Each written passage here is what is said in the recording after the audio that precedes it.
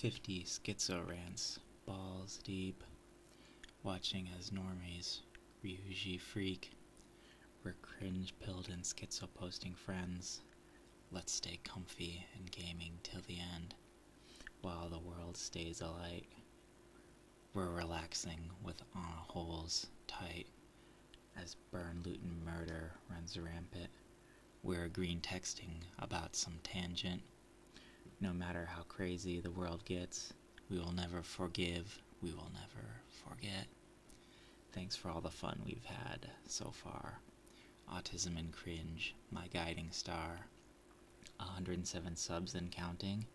We're doing it live. No more doubting. Nailed it, boys. Nailed it. Yeah, if you were expecting things not to be cringy, you're at the wrong place. We both know you're at the wrong place if you weren't expecting some cringe content today, especially on the 50th Skitzo rant. Been doing this now for 50 days straight. I'm gonna keep trucking. Still plenty of content, but this sadly is gonna be the recap episode. This has to be the point at which I go over some basic philosophy tenets that I've been thinking about. Been trying to organize in my head and put it all together in something that at least attempts to make coherent sense. Now, obviously, it probably doesn't, but one can hope, right? One can hope. So let's start off the top with something that I consider a few universal truths. One, minimalism is the way forward, especially for men and especially white men going forward. Minimalism is going to be one of your best friends. Divorce yourself from the need for material goods and divorce yourself from getting dopamine from purchasing things. Like, just look at this beautiful sunrise. It's 6 a.m. right now, and I am just baked by the sun as it comes up through my window. I decided not to sleep. It happens sometimes, but it is what it are. And then let's continue. So, point number one, also apply minimalism to your diet.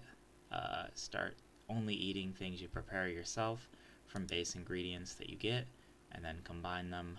That's something you're going to want to do. Secondly, no matter how you want to call it, there is an unmoved mover, there is an uncreated creator out there, just logically speaking, and whatever you want to call that force, you could call it God, you could call it, the God particle or something else like that. There is something out there that set things into motion, be it, some scientist somewhere that started our simulation, what have you. There is an unmoved mover. And that creator is also very indifferent to everything, including your suffering, including anything else you might think. So it's certainly not like a Judeo-Christian entity, at least logically thus far. But there is some sort of force or something that's an unmoved mover. So there's something that exists beyond the basic laws of physics. Secondly, all violence is bad, just period, and this includes eating meat. Meat is by definition murder, no matter how you want to go about it. I'm actually working on becoming a vegetarian now. I'm eating through the last stockpiles of my meat supplies, and then I'm getting my protein strictly from whey, I think. And then I'm probably converting to full-on vegetarian shortly. That's just on the menu. Like, I've come to the conclusion that any and all violence is bad, no matter what, and embracing violence is bad, period.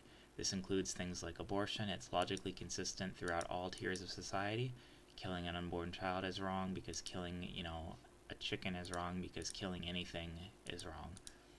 And this obviously doesn't apply to, like, plants, like, for instance, things that fall out of your hair, like human hair, which is dead when it's out of your body. Eating that is not murder, although why would you want to eat that, you sick pervert? But just flat out, any sort of violence is just wrong, period. And that includes abortion, it includes meat. Secondly, I've decided on the natalism issue after considering it for a long, long time and thinking about it and trying to come to terms with it, is I am now firmly on the anti-natalist position. I don't believe people should reproduce, just period. I think the world population, the WF, again, broken clock strikes, X amount of time, or broken clock is right twice a day. The WEF is correct. The current population needs to decrease just because you're decreasing the total suffering in the world if you decrease the total amount of people. That's just factually true. Existence the price we pay for existence is suffering.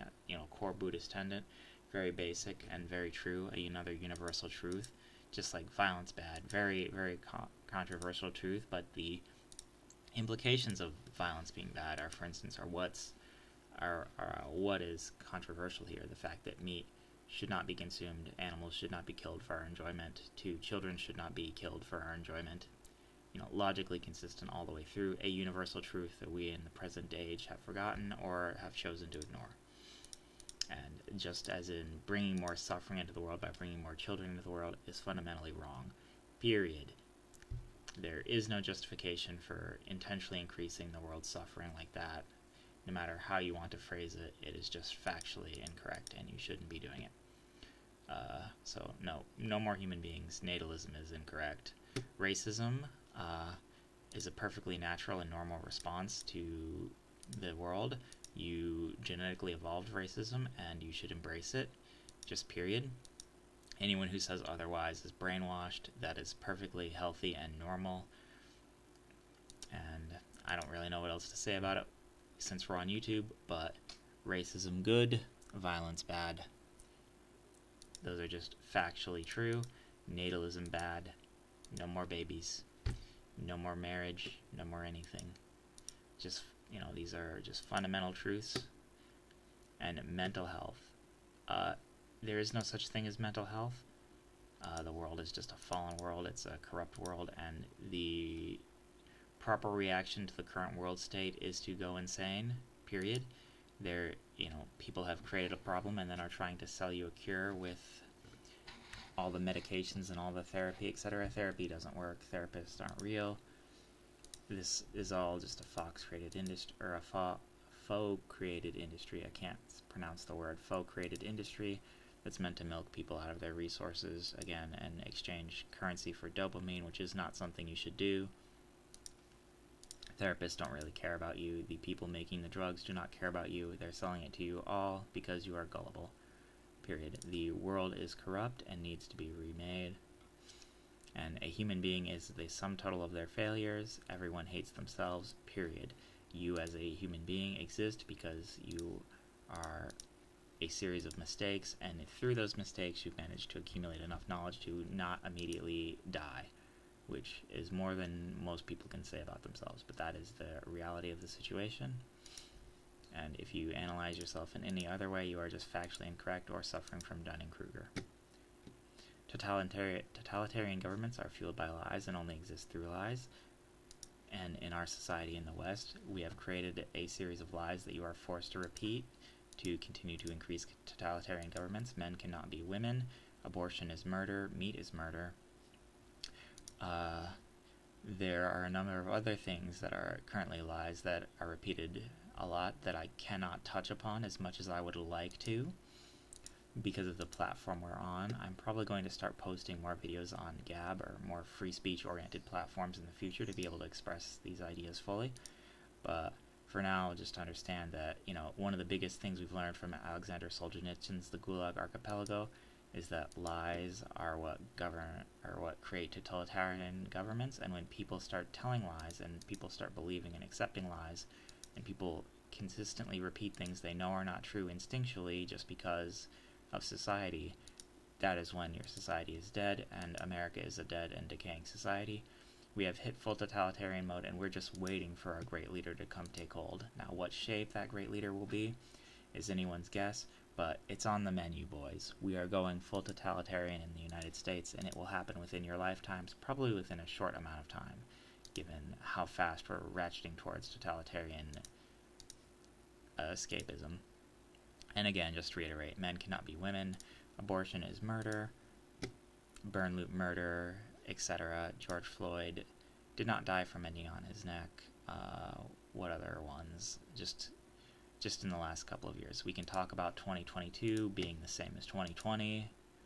We can talk about 2020 being the same as 2022, being the same as the year 2000.